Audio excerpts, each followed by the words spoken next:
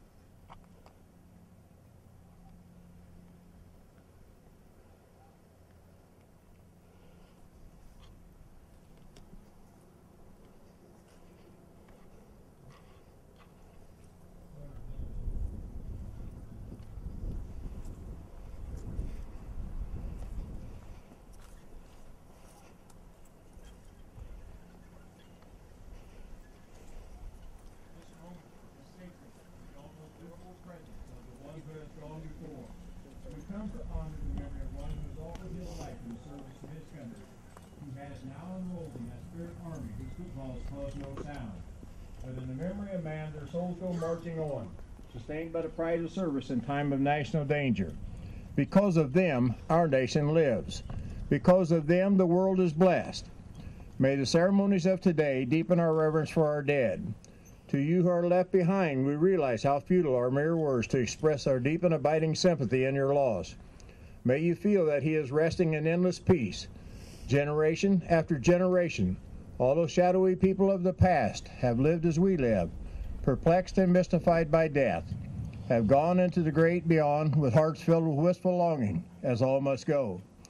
Surely there is an afterlife for all who have been loyal and true, a life to which light and peace shall come, where the burden shall be lifted and the heartache shall cease, where the love, the hope, and the fulfillment that escapes us here shall be given to us to be ours forever.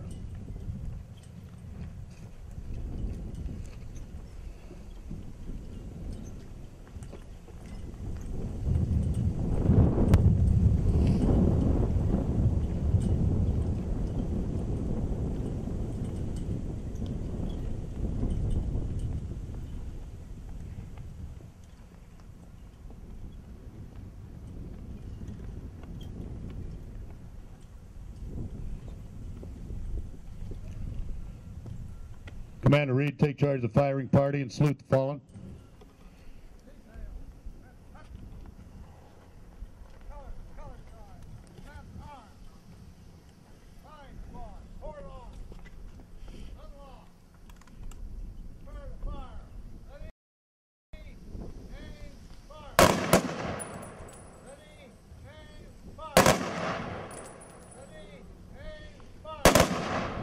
Present arms.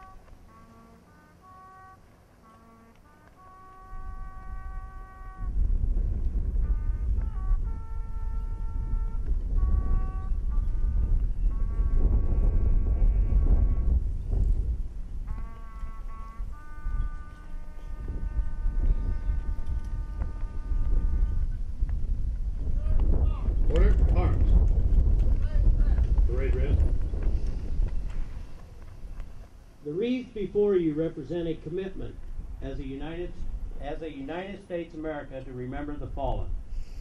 We also want those holiday wreaths to symbolize our honor to those who have served and are serving in the armed forces of our great nation, and to their families who endure sacrifices every day on our behalf. To our children, we want you to understand the freedoms you enjoy today have not been free, but have come with a cost that someday you may have to pay yourself. As a nation standing together, we can defeat terrorism, hatred, and injustice. Thanks to our veterans, we have a freedom to do just that.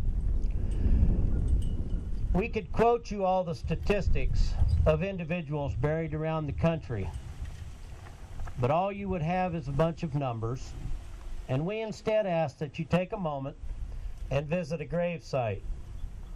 Write down the information on the person placed there. When you return home, research their name on the internet. Find out all you can about this person, and you'll find out that they are real Americans with families, mothers, fathers, sons and daughters, brothers and sisters, aunts and uncles.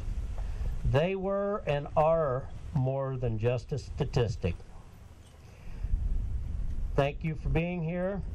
At this time, I'll ask Commander Hogan to introduce the elected officials. You may be seated. At this time, it's truly a pleasure to introduce to you for a few remarks a couple of individuals. First, I'd like to call upon John Spruitt, who is the director of the Keokuk National Cemetery here in Keokuk, Iowa. And I think we all have to freely admit that this place is one of the most beautiful places you could ever see on a December 14th day.